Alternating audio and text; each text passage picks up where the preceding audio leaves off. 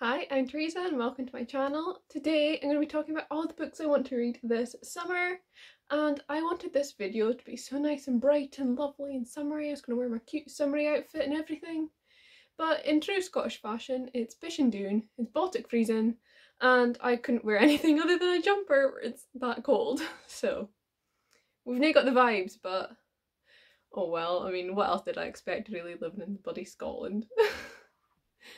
So yes, as of tomorrow from me filming this, I will be completely finished uni. I'll submit my final assessment and I'll be done. I will be free until I begin work in September. So I want to do an awful lot of reading, and I've got over 40 books picked out that I want to get to this summer, and I'm just going to talk to you a bit about them all today. Obviously, because I've got so many books, I'm going to be keeping it very short, very quick, because we've not got time to go into depth in 40 books. So I think I need to give a bit of context before we start, in that at the end of summer when I begin work, that'll be abroad. I will be moving to France and beginning work there as a teaching assistant. This is part of my degree and I'm very, very excited to be going. However, I cannot bring physical books with me because I'm going to have such limited luggage. So I want to really just make a dent on my TBR this summer. Actually, last year I made this challenge for myself, so like if you remember this, you're like a real MVP, where I challenged myself to read all the books I had acquired before 2020, and there was like over 50 and I got it down to, well, it's currently at 13. So I want to complete this over summer, and that's the first batch of books I'm going to talk about, because honestly, if I don't read them this summer, when am I going to read them? I'm not going to have time to read them next year because I'll be abroad and I won't have them. So like, at this point I'll just have to accept it's not gonna happen and probably just ditch them, unhaul them if I don't get to them this summer. But I want to give all of these ones a chance still, so I am hoping to at least get that far. And yeah, let's just talk about them.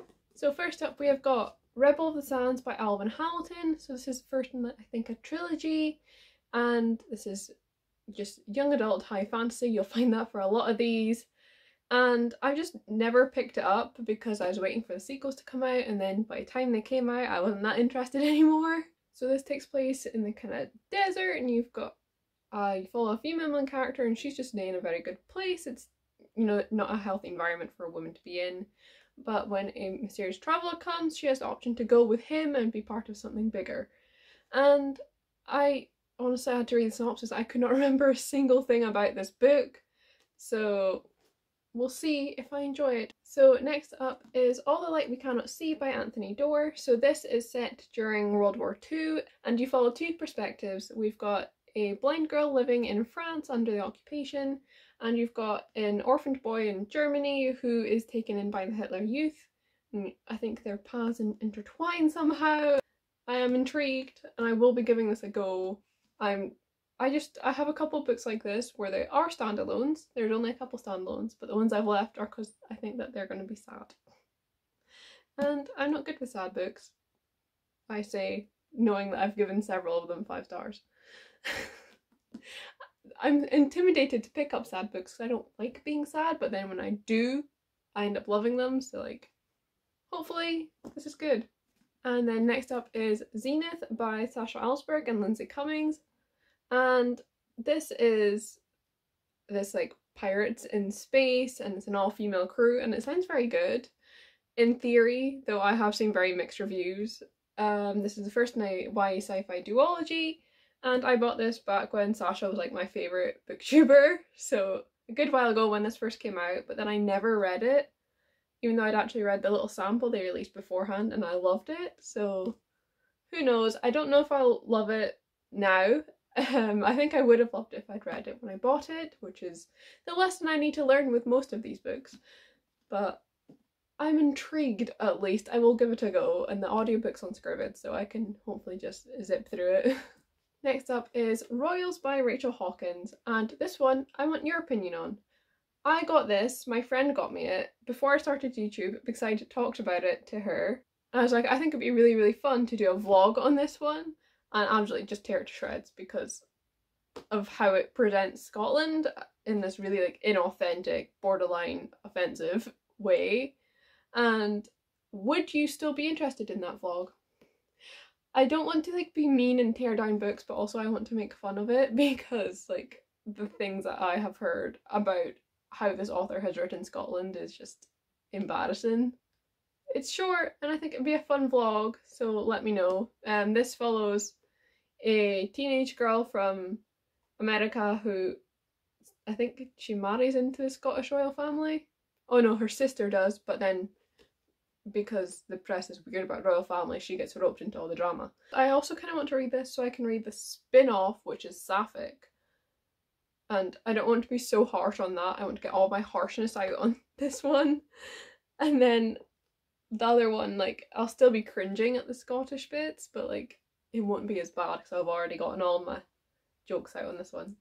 Next up I've got Scythe by Neil Shusterman. This is another young adult fantasy series, I think a trilogy as well. Another one where I bought the first book, but then didn't want to buy the rest of the series and never picked it up. There is a common theme here, and it's that I am too stingy. So you follow these teenagers taken in as like apprentice scythes, which is a very cool concept, and I have heard lots and lots of good things about this one, so I'm very intrigued. I think of this stack, this is one of the ones I'm like, I've got the most hope for, that I would enjoy it. So I'm excited to see what the hype is about. And then next is The Book Thief by Market Zuzak, and this is another one where it's sad, and I know it will hurt me, and that's been scaring me out of reading it. But I mean, if you've not heard of this one already, it is very, very, very well loved. This is another World War II one, and it follows a young girl who's stealing books, and I really don't know much more beyond that. It's one I want to go into kind of not knowing what to expect, if that makes sense, except that it is sad. But I'm excited and intimidated. Next up is The Queen of the Deerling by Erica Johansson, and I've literally still got the price tag on it. But this is another YA fantasy, the beginning of a series. This was another one that was just very popular back in the day, and then I found it cheap in a charity shop, 99p apparently, and was like, you know what, I'll give it a try, and then never picked it up.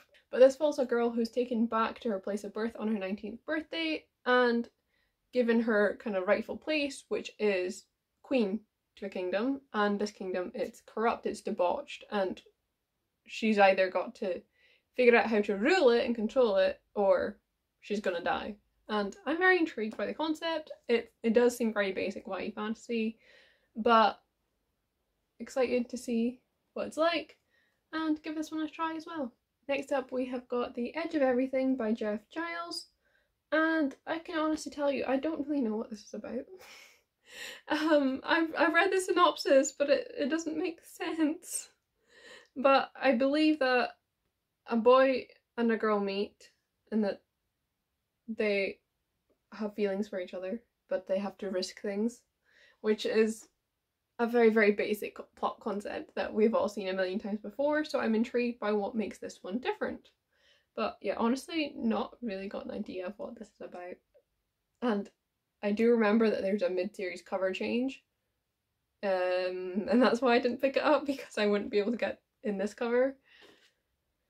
Which, yeah, that checks out. That seems very on brand for me. So we'll give it a try. Got no idea what it's about though. Next up we have got Everless by Sarah Holland. And this one is just another YA fantasy. This is, I believe, the first in a duology. In this world, time is money and, well, currency, and you can give years off of your life for in exchange for things. And our main character does something interesting with this.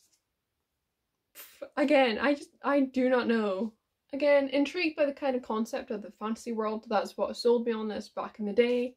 And maybe I'll just finally pick this one up, hopefully.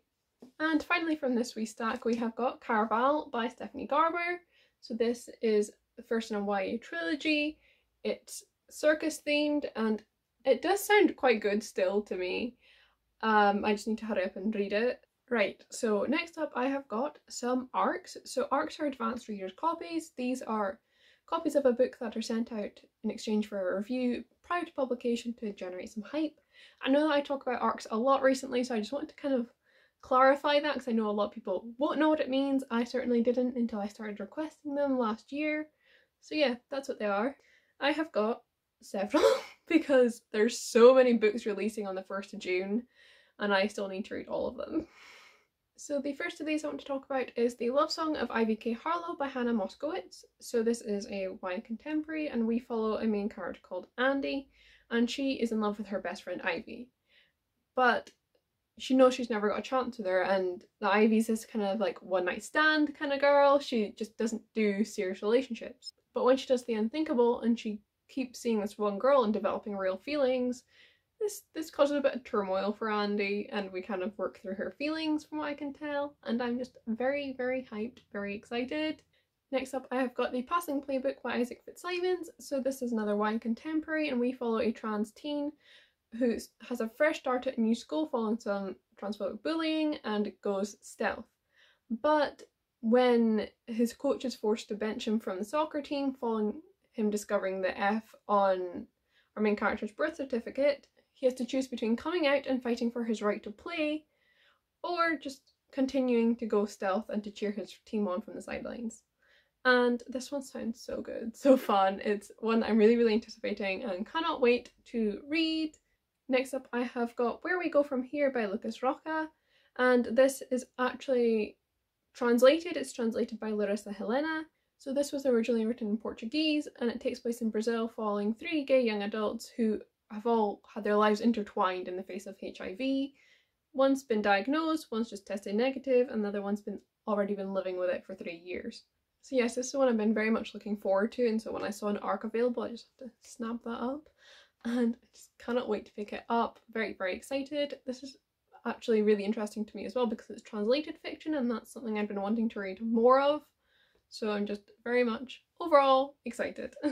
Next up I've got 1500 Miles from the Sun by Johnny Gartha-Villa, and this sounds so damn good. This is a YA contemporary as well. So this follows a boy who accidentally comes out on Twitter while very, very drunk. And he'd been planning on keeping this very much secret, and you know, he's kind of like, my life's gonna fall apart now.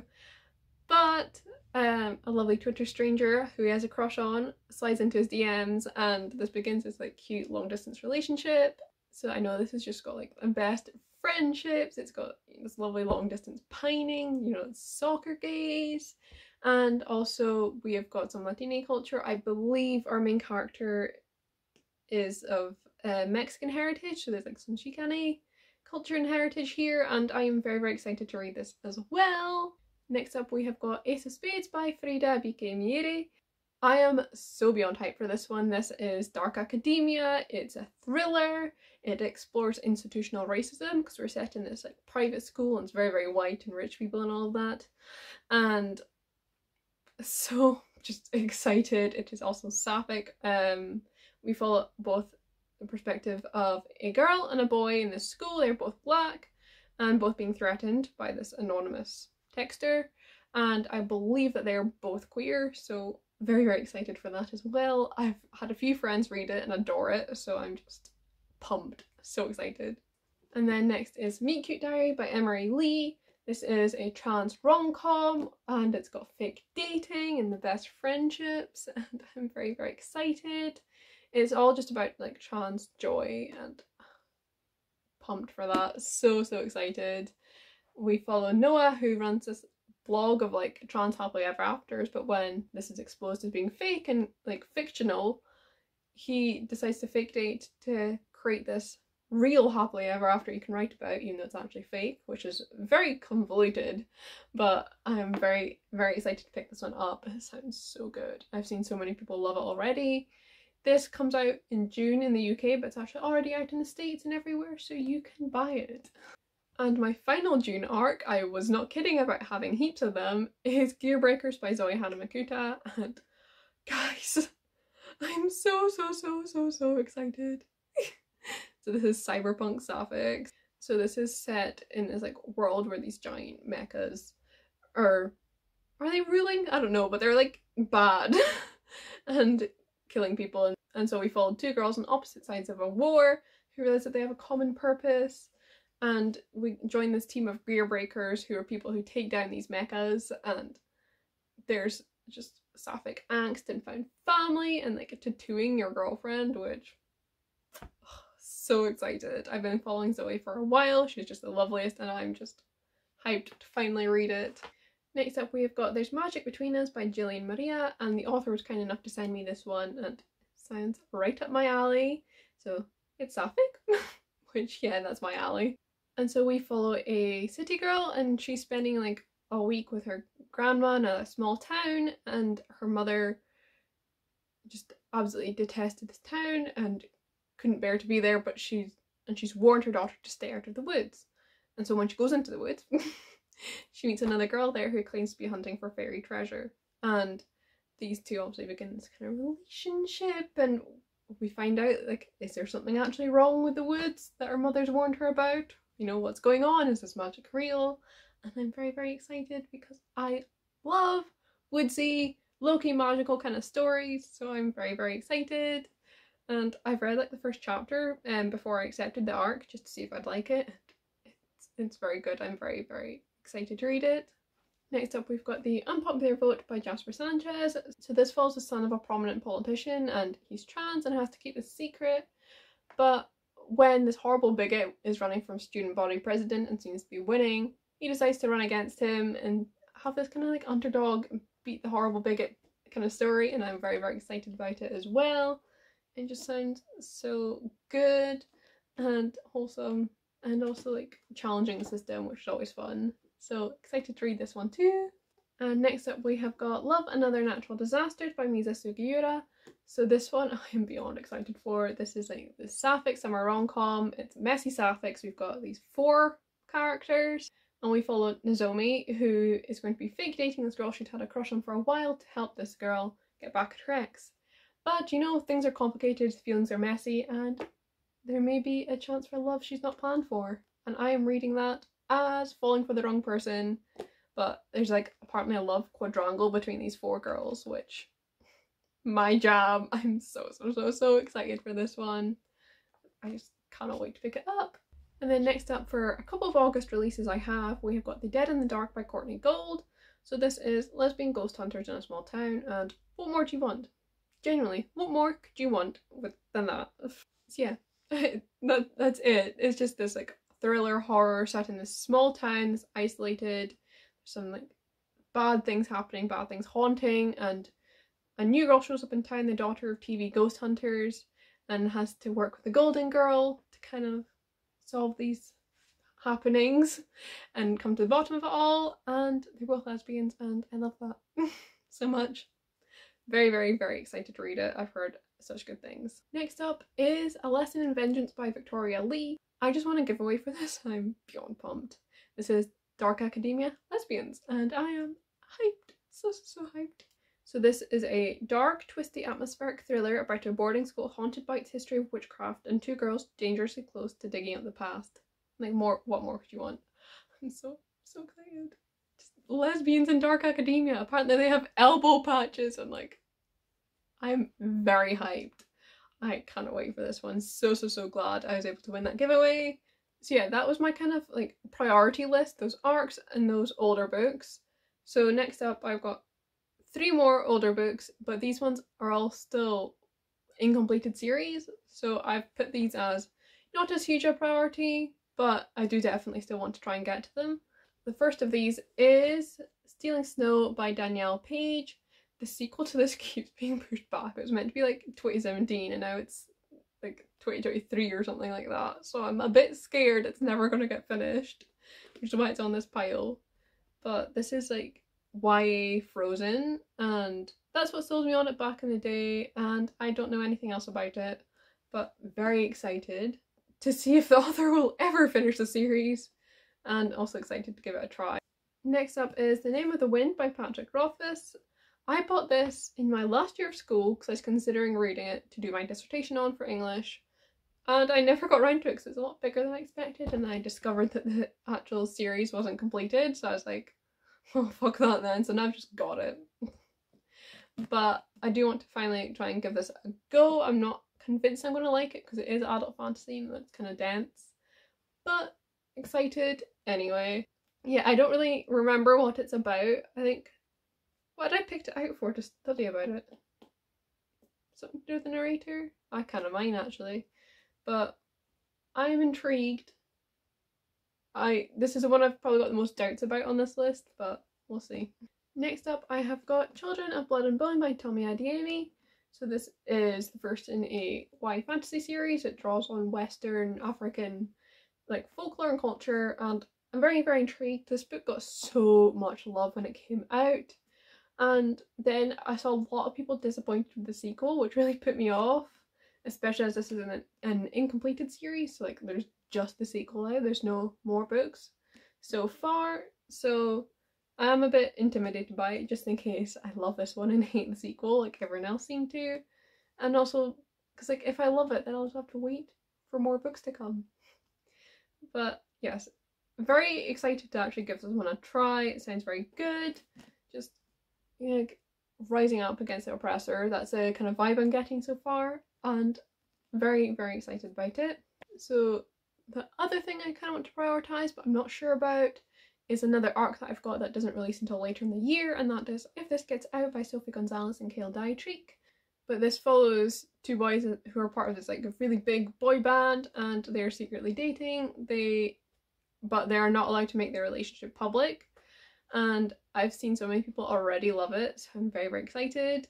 I've also seen a lot of people compare it to One Direction and just call it fan fiction, and like I was never a huge fan of One Direction. I do not know the lore, but I'm going to assume that it's not. But even if it is, I wouldn't realise because I don't know shit about One Direction. But yes, very, very excited about this one too, but it doesn't release until November, so like it's not a priority for me. We'll see. And finally, I have some books on my own to TBR that I want to get to. This is not an exhaustive list. I want to get to like all of them. I'm very excited about them all, and there's books that I don't yet own that I really want to read this summer, but I'm not including in this video. There's a lot of books I want to read, okay? The first of these is Loveless by Alice Oseman. I want to read some more Oseman prose novels, so I've chosen this one to represent them, but I do want to read her others and I own them, so hopefully. This follows an ROA's teenager who's in like her first year of uni and discovering this identity and why she doesn't feel the same as the others, and I am very, very excited. This is very, very well loved, so I want to love it too. Next up, we've got a recent purchase, and that is Clap When You Land by Elizabeth Acevedo. Again, I'm very, very excited. This is a book that I picked out, well, an author I picked out that I wanted to read this year, so I'm gonna have to keep my promises there, and it just sounds very, very good. I'm very hyped. This follows two sisters who I think are just finally put in contact with each other following their dad's death. We've got one living in the Dominican Republic and one in New York City. One's sapphic, and it's just grief and healing and family, and it sounds very, very good. It's told in verse. I'm excited. Next up is one I've been saying that I want to read and I will finally read for a good while. So that is The Henna Wars by Diba J. Gardar. Once these arcs are done, like the pressing arcs are done, this is my top priority. I want to finally read it.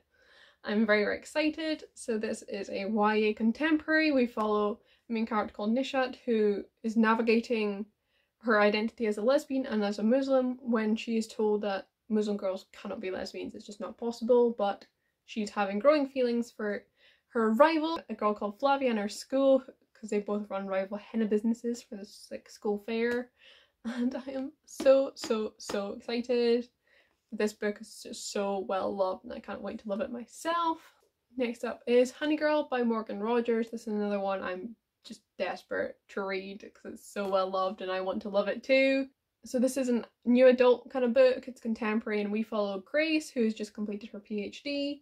She's like very uptight, straight A, not the type to get married in Vegas to a stranger, but she does. And when her life is just getting very, very difficult, pressures are building, she goes and she spends the summer falling in love with her new wife in New York.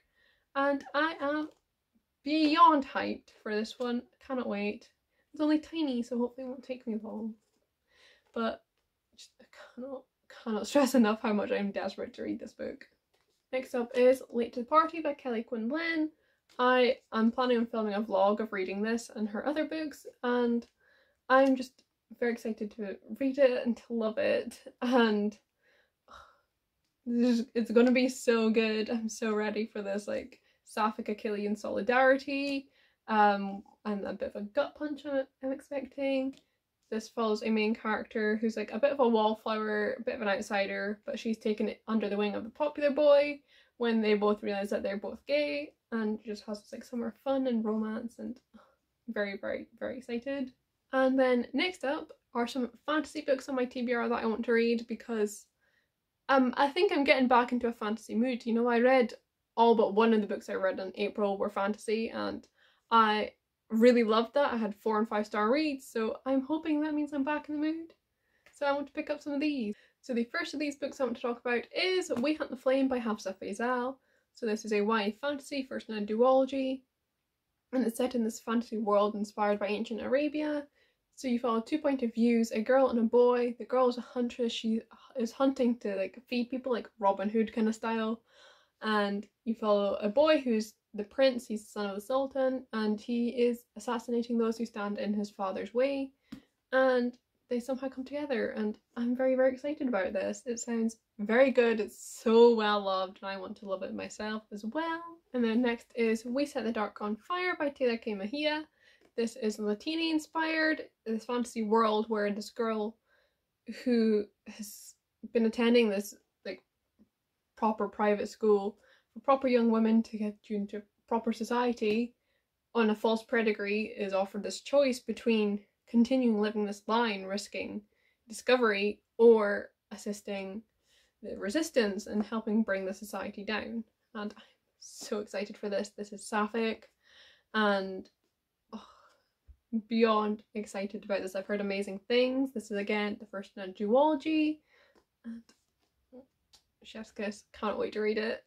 And then next is The Never Tilting World by Rinchu Peko. So this is like Mad Max meets Frozen is how it's described, and it's a vibe. So in this kind of world that's been divided by global warming and climate, you've got this really cold, deserty, coldy place, and then this really warm, hot, deserty place, and a sister ruling over each one. They're like almost like goddess-like, and you follow the two of them doing stuff. I can't remember quite what they actually have to do. I think they are trying to like unite the world, but what has excited me is one of these girls is sapphic. We've got a lovely sapphic romance. The other one, I believe the other ones, we've got like a bodyguard princess trope, which I enjoy an awful lot, so I'm excited about that as well. So like, I'm excited about the fantasy and the political and all of that, but you know I'm here for the romance for most of these. What can I say? I like a bit of romance in my books, and by a bit I mean a lot. Next up we have got The Dark Tide by Alicia Jasinka, and you know what I said just literally seconds ago about wanting some romance with my fantasy? This is why I have this. So in this world we've got this like dark witch queen character, and every year she will take a boy back to her palace, but this year a girl who has some feelings for this boy that's chosen, she volunteers herself. And as the witch queen and this girl kind of wait out full moon and bad things happening, they end up growing feelings for each other. And I hear that this is just like the soft character and the dark character, and like so excited for their dynamic. I've heard the greatest things, and this is actually a standalone as well, so very, very excited to pick it up myself. It sounds so good. And then next is Sweet and Bitter Magic by Adrienne Tooley. So this is a fairly new release.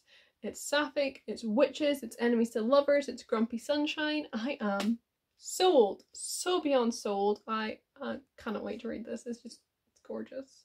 So these two women, one is a witch and one is not, and they have to kind of reluctantly team up to try and save the other one's father, and I'm so hyped. It sounds so good. Cannot wait. This is again another standalone, and I do love a standalone fantasy book because I do not have the attention span for series. But I've also been craving those like really long, like 6-7 book series, like, you know, like Throne of Glass or Mortal Instruments, like these series that you could just read so long and be so completely in the world. I've been missing that feeling, but I can't think of any that I really want to read. So yes, I am simultaneously no attention span, cannot do anything more than a single book. We need some contemporary, and also I want this big sprawling series. So yeah, there's no logic in here.